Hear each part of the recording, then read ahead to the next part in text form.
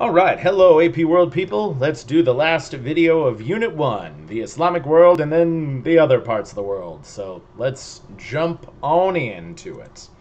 Starting questions. What is your favorite subject in school? What is the purpose of government? And do your parents treat you fairly? Are they nice to you? Well, think about this stuff and answer these questions. So moving on. All right, now let's talk about the Islamic world. So I really talked up China, said China was amazing during this period. Well, just before the 1200s, Islam was the place to be. The Middle East was super awesome. But now in history, we're at this period where the Middle East is starting to break apart, it's starting to go down, and this part of the world we functionally call the Dar al-Islam, translated from Arabic, the world of Islam. And now during this period, it's definitely on the decline. It used to be this super amazing, best top tier place to be. And I mean, it's still pretty good in the 1200s, but it's definitely on a downward slide. And the big country that ruled over so much of the Middle East was the Abbasid Caliphate. Caliphate is the Arabic word for kingdom, so there you go. But the Abbasid kingdom was now breaking apart, forming into like 12 different kingdoms, and they all started fighting each other. And what made things even more complicated was the Seljuk Turks are now invading them from the steppe lands of Asia. So, kind of like modern day Russia. All these people riding horses were coming in, burning cities, taking over places. It wasn't great. Another huge issue was religious disunity between Sunni and Shia Muslims. I talked about this in my religion presentation, where Muslims are now no longer one united group, and Sunnis and Shias will hate each other for the rest of history. There were also some Christian invasions called the Crusades. The Crusades are super fun to talk about. I might make a special video just about the Crusades. It wouldn't be AP World connected, but the Crusades are also wrecking the Muslim world, so there's a whole lot of problems going on. Weirdly enough, though, while the Abbasid Caliphate was falling apart, they were making some ground in India. And I'll especially expand on that more in other units. But even though the Islamic kingdom as a political country is falling apart, the religion of Islam is still spreading around the world, especially in India and Southeast Asia, notably Indonesia, where it will eventually take over the whole country. And now here's the thing. If we started this class in the year 1000, if we just started 200 years earlier, I'd say the Islamic world was the top tier place to be. But with the Crusades, the civil wars, the Seljuk Turks invading, the religious disunity, the golden age of Islam is not working out. I mean, it's not like this is a terrible spot of the world to be, though. Like, there's parts of it that are still pretty good. I mean, it's definitely going to be a very wealthy part of the world that everyone's going to want a piece of. And this part of the world is still going to be a notable part of the world until around the year 1700. And right around then, Europeans just get involved in everyone's business. So that's what's up with the Islamic world during this period. So let's keep it going.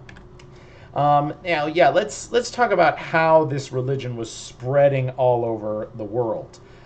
Something you guys should know is the country of Spain. It was a Muslim country from, I think it was like 700 AD to 1400 AD. So Islam had a 700-year hold on Spain, and Spain's only been a Christian country for like 400, 500 years. So that's pretty amazing. Oh yeah, so yeah, you even said there, 800 years. And the thing is, Spain was this constant battleground between Christians and Muslims. And this epic 800-year period called the Reconquista was when Christians were fighting in Spain to try to take the land back for Jesus and kick it out of the hands of Islam. And weirdly enough, the Spanish language and culture has a whole lot of Arabic influences. You can look at Spanish architecture and see some Arabic influences. The guitar is an Arabic instrument, largely adopted into Spanish culture. And yeah, the Spanish language itself, there's a whole lot of words in Spanish that are Arabic words. So the more you know.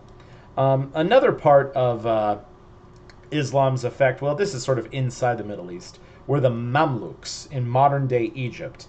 The Mamluks are kind of interesting because they were warrior slaves who took over the country of Egypt and had their own independence for 300 years.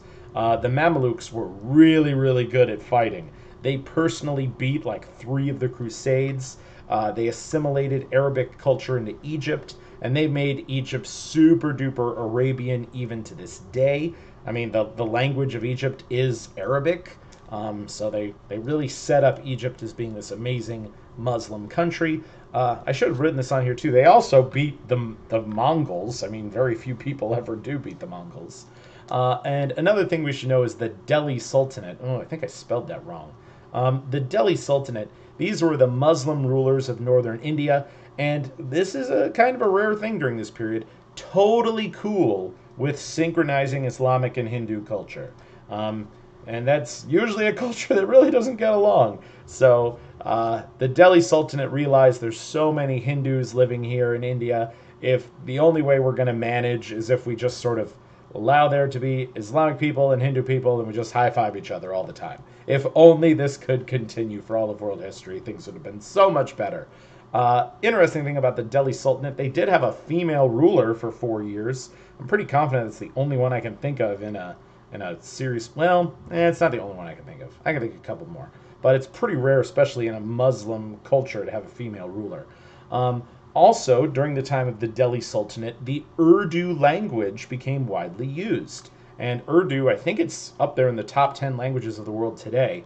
It's a blend of Arabic, Persian, and Hindi. So even that language shows how the cultures were blending together at this time. Pretty cool stuff. Now let's talk about Islam with technology and learning.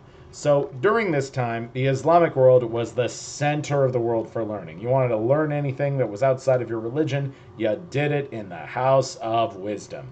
It's this giant library in Baghdad. It kept so many books from all over the ancient world. Here in the House of Wisdom, they invented algebra, so that math class that you all love, you can thank the Arab philosophers in Baghdad for that. They kept a lot of ancient Greek concepts alive, a lot of Greek philosophy, zero geometry, and weirdly enough, so many Europeans lost all the books and lost all the information from ancient Greece and ancient Rome. But there in the House of Wisdom, they had more Roman books than in all of Europe. And they also expanded on a lot of scientific and math concepts, so the House of Wisdom was pretty awesome. Definitely the most intellectual society in this period was the Middle East, the Dar al-Islam. And yeah, this is definitely the golden age of Islamic learning and thought. Even though the Abbasid Caliphate is on the downward spiral, there was a whole lot of people thinking about great things. So these people, I don't know if they'll ever be on a test, but you should be aware. Nasir al-Din al-Tusi, he invented trigonometry. So SOHCAHTOA, sine, tangent, cosine, that was his thing. Aisha al-Bunaya, he was an Islamic poet who wrote a lot of great poems about Muslim life. That's pretty cool. And Ibn Sina, this is a guy I definitely want you to know. He wrote the first medical encyclopedia in the world.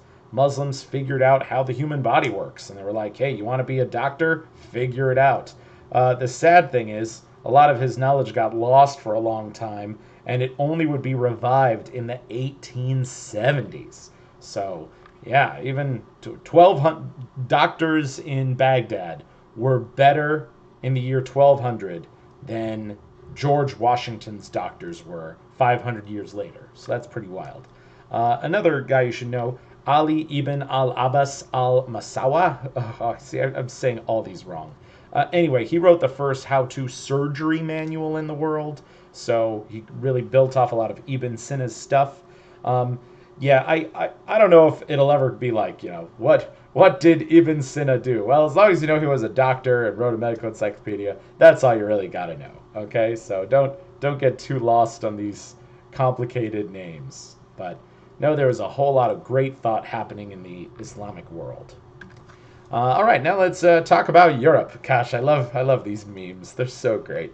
Let's keep going. So Europe's whole culture is all about Jesus. Jesus this, Jesus that, Christianity, make it happen. Everything in Europe, it's all Christian. Okay, if you wanted to paint a picture, it had to be a picture from the Bible. If you wanted to write a story, it had to be a story from the Bible. If you wanted to go to school, you learned about the Bible. There's really not a lot of options in your life. And if you really were anti-Christian in even the slightest way, you would be accused of heresy and most likely killed for it. Hashtag burn the witch.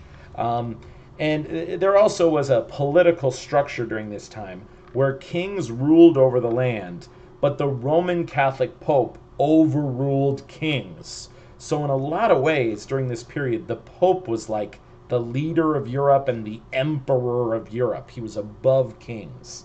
And Europe was so into Christianity during this time. Chinese people and Muslim people called the land of Europe Christendom, the kingdom of the Christians. And they said the Pope was the emperor. And in a lot of ways, they're not wrong. So there you go. All right, now feudalism. Feudalism is the big deal thing in ancient Europe, or medieval Europe, sorry. And feudalism is this concept where society is really broken down. There's not a lot of organization, except for there's a lord who rules over about somewhere between 100 and 200 people, and the lord might report to the king, but every once in a while the lord might be like, yo king, I don't like you anymore. So there was not really any higher level bureaucracies. It was a very disorganized, very dangerous place. And then in Europe, 95% of white people on planet Earth were functional slaves held in serfdom. Serfdom is something I really got to explain. If you were a serf, you lived on your lord's property, and your lord could do whatever the heck he wanted, okay? He could buy and trade the land you lived on, and thereby also buy and sell the people who lived and worked on the land. You as a human being were tied to the land. You were not given freedom of movement. You were not allowed to travel more than 20 miles outside of where you grew up. You were stuck there forever. And if your lord needed soldiers for a war, he would recruit you. If your lord needed people to learn about blacksmithing, he would, find some people, force them to learn about blacksmithing. There was always so much war and violence in Europe. It was really hard for anyone to care about the welfare of the serf slaves living on your land. Being a serf was really rough. If your lord was under attack, the serfs were the first people to die, every time. And so much of the land was divided into these farming communities called the manor system, based around a lord's residence or castle. So it's like these serfs never owned the land. The lord always owned the land. The serfs were never given an education. Being a white person during this time period was not good. It was a really bad time. And all of Europe was decentralized monarchies. So I think I've already mentioned this a little bit in this slide, but kings had numerous lords, and there were many times when the lords fought against their kings. Very little consistency with borders. Royal lineage was also all over the place. And this period is also known as the Dark Ages. There's no real learning happening. No real inventions are happening. It's violence, sadness, and Jesus. That's what you get in feudalism. Oh, and slavery. Should have added that in there too. All right, now let's talk about Europa Barbarum. Oh, that's how you say European barbarians in Latin. Europe was just terribly brutal and violent. Okay, if I just did a course called The History of War, Europe would take 75% of the book and the course's time. Like the two world wars were almost entirely fought in Europe. Well, World War II, there's a lot in the Pacific too. But anyway, the vast majority of fighting, violence, and dying occurs on the European continent. And hey, what can I say? White people, right? And weirdly enough, in the last 80 years, so since the end of World War II to today, Europe has been in its most peaceful period ever in all of human history. But we're not talking about today. We're talking about 800 years ago. And a big problem 800 years ago would be the Vikings. And I'm really excited about the video game Assassin's Creed Valhalla. It's going to be epic. But anyway, Vikings would raid everywhere. They would go up rivers. You would try to run and hide in your nearby castle and wait them out. And that's why they had castles all over Europe. People were like, oh no, the Vikings are coming. Quick, hide behind those walls. So it's very dangerous, very politically fragmented. In fact, so many countries that we know in Europe today just didn't exist. Okay, like Italy isn't a country until the 1870s. Germany isn't a country until the 1880s. So it's these tiny little kingdoms constantly at war all the time. And kings would declare war for just silly reasons. It's like, I love that girl. I'm going to send thousands of people to die to try to win her back. Like, oh God, it's the worst. It's a crazy place. Europe, thumbs down. Okay, thumbs down for Europe during this period. Now let's learn about the Americas. So a couple of countries you should be aware of that existed in the Americas at this time were the Maya. The Maya were in modern-day Yucatan Peninsula, so kind of modern-day Mexico. They studied a lot of astronomy.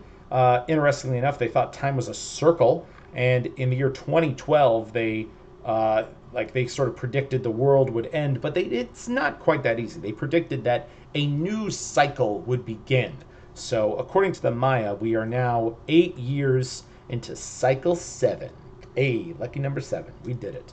And the Maya, they had a government ruled by a council, so they didn't exactly have a king. That's unusual for this period. But they were in a constant civil war that decimated their society, so civil war, it's the worst. And then the other people you should know are the Mexica. They were pretty close by the Aztecs. They're kind of in central Mexico. The Mexica are also known as the Aztecs, and they're a hardcore warrior culture. If there was any culture, well, now there's a couple American cultures I think are pretty awesome too.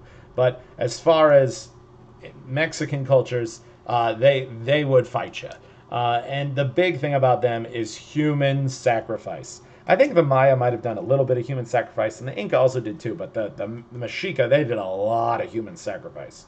They also forced other tribes to pay them money. That's called tribute.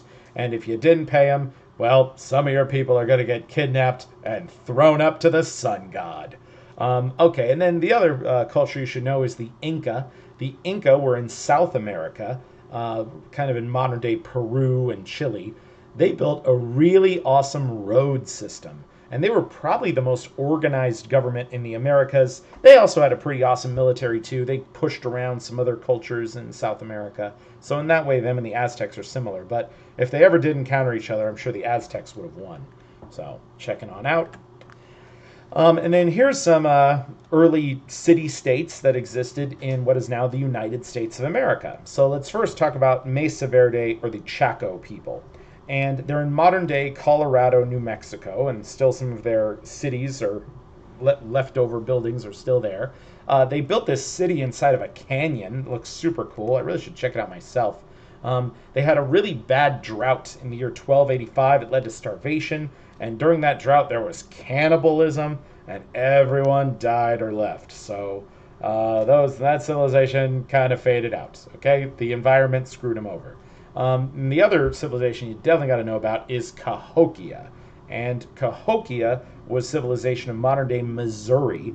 They built these giant mounds on the ground. Kind of looks like pyramids. I've got the picture there in the bottom right. And they were the biggest city north of Mexico. And also, right around the same time as Mesa Verde and Chaco, in the year 1300, they abandoned their cities due to poor harvests.